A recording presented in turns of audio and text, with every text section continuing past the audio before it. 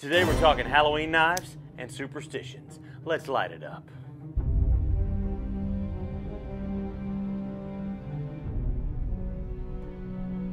TC. Yep. I love Christmas, but my favorite time of the year is always Halloween. Oh, absolutely. I mean, it's an awesome time of year. I mean, the leaves changing, you get that cooler weather. Even if during the day sometimes it still gets kind of warm. Like right now, it's really cool early in the morning. It's really cool late in the evening.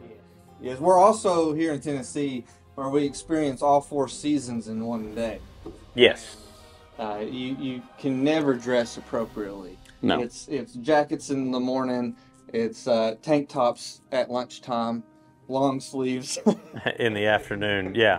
So it's unique, but it's my favorite time of the year. We've got, we try to be festive, and we've got a special knife that we're going to talk about first before we get into what our favorite scary movie knives are. Yep. So in the bowl of doom, our Spyderco Tenacious right here, customized by our custom shop with titanium scales, and you can see it's been anodized right there. Good job, Dylan, on creating this. So we've got bats, we've got spiders, we've got spider webs, we've got pumpkins, we got coffins. What? Sniff it. Sniff it. Sniff it. Sniff it.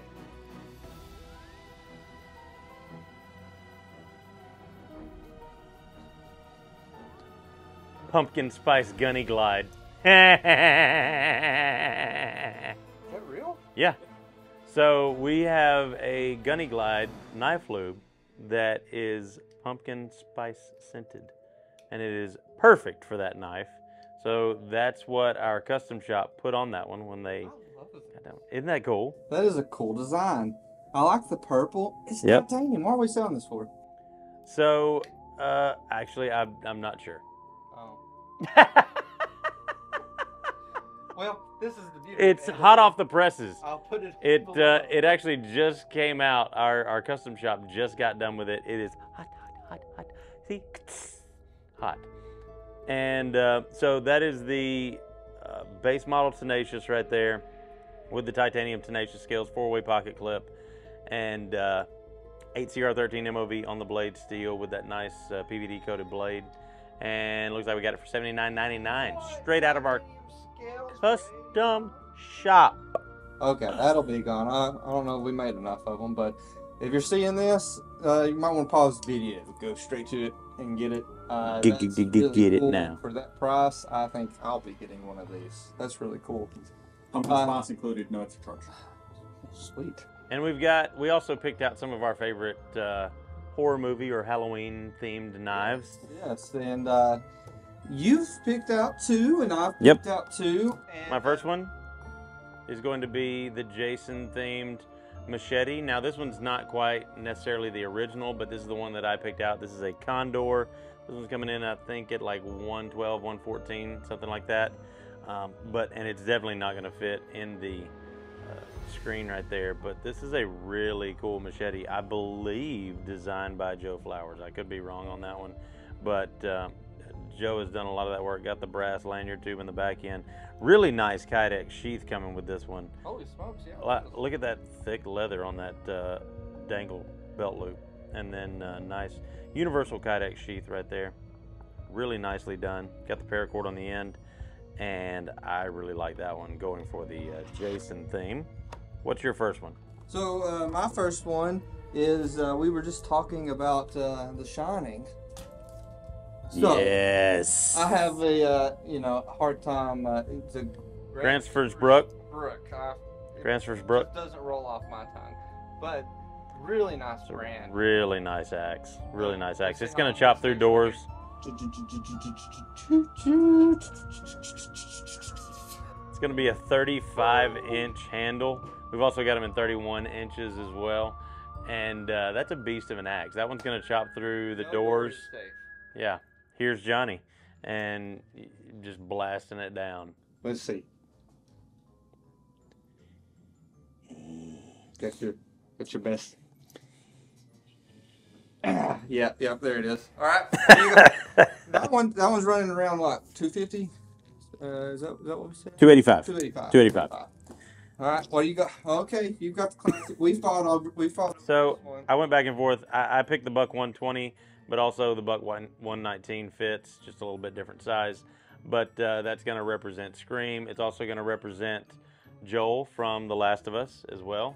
So really dig that knife. That's been a classic right there for a really long time. This has been a classic hunting knife, a nice Bowie design right there with the Boss heat treat on that S35VN blade. This is the Pro model with the micarta handles, and the fit and finish on this thing is absolutely beautiful, and I really dig that one.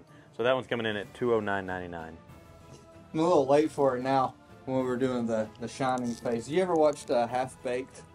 Yes. You know when he goes to jail and they look at him and they say, "Show me your mean face." He goes, that's what I feel like we look like. Show me a mean face, Kenny. And then lastly, I went with the Michael Myers theme. Yep, so. the kitchen knife, the 8-inch chef's knife, and that is what he's known for. That sticker's on there. Oh yeah, just. Did You know, hold on. Don't want to rip it. There we go. Woo. This one in particular is the Victorinox with the rubberized handle. That means it's not gonna slip out of your hand when you get too much blood on it and stuff there. So it feels really good. And that one's coming in at $73 right there. So really, really nice knife, rubberized handle, and really dig that thing right there. A very reputable brand. And we've been using those as like camp cooking knives for a long time now.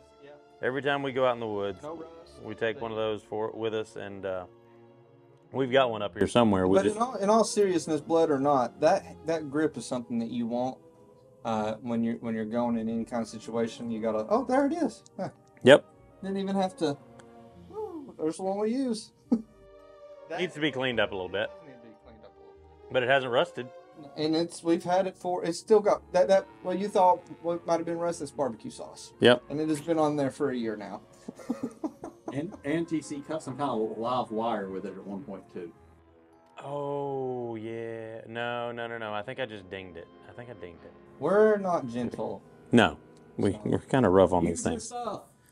But we also wanted to go over some knife superstitions. We did this a couple of years ago with Jason from our web department, and we wanted to do that again.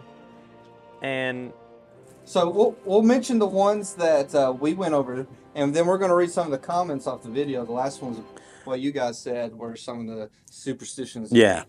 So one, you've never truly owned a knife unless it has bitten you.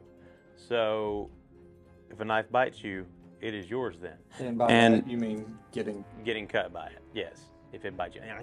Sharpening a blade after dark is bad luck, and that explains a lot for you. I'm guilty of that one. I am too. I do that a lot at night when I'm just sitting around. Recliner that I sit in, and Yep. I do stropping on. Absolutely. So. Sleeping on a bed with a knife underneath it scares away evil spirits, and there's a lot of ones that revolve around that too. Say, I do have a knife under my bed. Yep. So, gifting a knife will cause the friendship to be severed.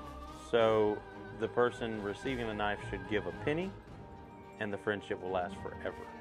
So that is why a lot of people who want to gift a knife, they always carry a coin with them as well. I don't know if that one can be true, unless you guys hate me. Because we have given each other a lot of that. Yeah, we have. We really have. With no pennies. Yep. Nope. Yep. I'm glad you enunciated that well. We give away a lot of knives too on the channel. Yeah. I'm sorry, guys. Always hand a knife. We gave the stick. Maybe the sticker can count as the penny. There we go. Always hand a knife hilt first. So when you're passing one to someone, hand it to them like that. That is going to be the safe method. Yeah. I don't really want to grab that. And obviously that's going to be bad luck just in general because you don't want to grab the blade. But yeah. And then it is bad luck to hand a knife back to someone in any other manner than how they handed it to you. Uh-oh, just broke it. I set it down on the table. Yeah. But no, that really refers to folding knives. So if I hand this one to Isaac, with it open. I don't do this. He doesn't close it and hand it back to me. You can keep it until you fix that. There we go. That's better. Now, those were the ones that we went over in that video a couple of years ago. Actually, almost 3 years ago now. It's been a while. We've been at this. It's been a while. But we wanted to go over some of the ones that you guys shared with us on that video. There was definitely some interesting ones in the comments. And one of them said, my mom genuinely believes that in a superstition. Let's give them some shout-outs. This is from Jolier 1313.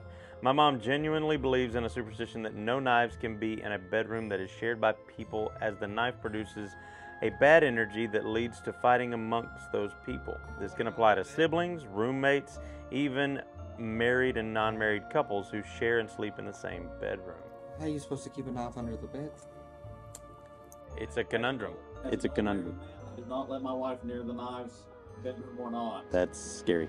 Just from a Korean heritage, this one's from Jeff Juice 3886. Just from Korean heritage, I've heard that knife gift won. I've heard that knife gift one. However, it wasn't just gifting in general, but specifically to not give as a gift for weddings. The reason is because it is a specific occasion where two people are coming together, and a knife symbolizes cutting or splitting things apart. Also not a superstition, but just my thoughts and feelings. I never feel like a knife is truly mine until I have disassembled and cleaned it. I like that one. I like that. Well, Yeah. What do you do with just a skeleton knife? Good split. Bum, bum, bum, bum. Clean it and sharpen it. Yeah, that's it. So You gotta like remelt it down.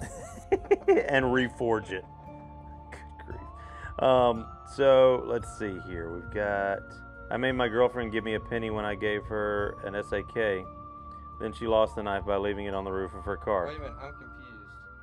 So the person, so if I give you a knife, you're supposed to give me a penny, or Yeah. do I give you the No. penny and the knife is free? No, the person is supposed to give you the penny. I got you. Yeah. Got you. So she then lost the knife by leaving it on the roof of her car. Eventually we broke up, but at least it was by mutual agreement and not related to that whole thing.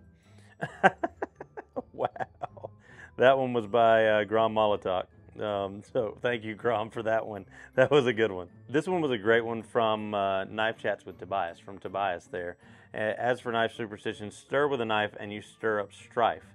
Stirring liquids with a knife will bring you bad luck and trouble. You should never stir with your knife. That's what Do you the think that's spoon true, or is they for. just came up with it because it rhymes?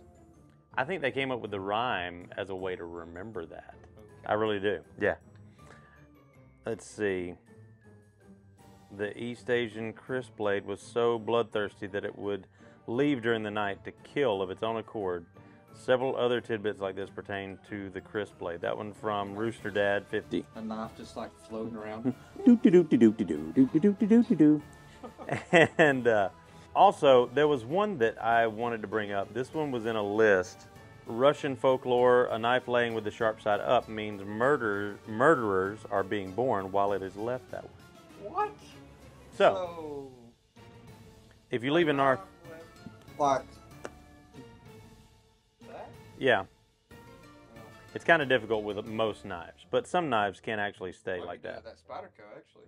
Another superstition is that you should never put a combat knife back into its sheath if it hasn't drawn blood, because it will then fail you in battle. What is a combat knife?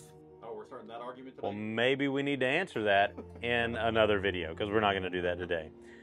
So, Oh, I've sparked something. a knife made of steel is believed to protect you against curses and fairies. A knife made of steel. Yeah. So all knives.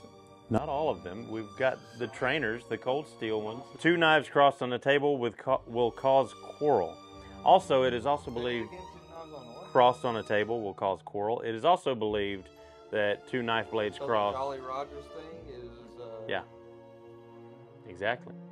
And it is also believed that two blades crossed is witchcraft. What? Yes. So, Okay. Well, that's yeah, it says hundreds of years ago, people believed that placing a knife across another piece of cutlery was a sign of witchcraft. Okay. And sticking a knife into a cradle's headboard is believed to protect the baby.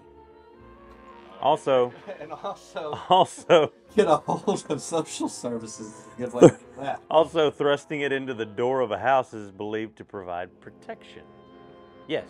And placing the knife under the bed of a woman giving birth is believed to ease her pain during labor. I just want to know how they've How do you come up with that? Like, I don't know. So folks, if there's any that we haven't mentioned or any that you guys know of that maybe we didn't get into in our first video or in this one, let us know in the comments down below. We want to know those knife superstitions because that's the fun of what we're all doing here. So yeah. This is very interesting. Absolutely. So folks, remember, if it cuts like a Halloween scary horror knife, then we carry it.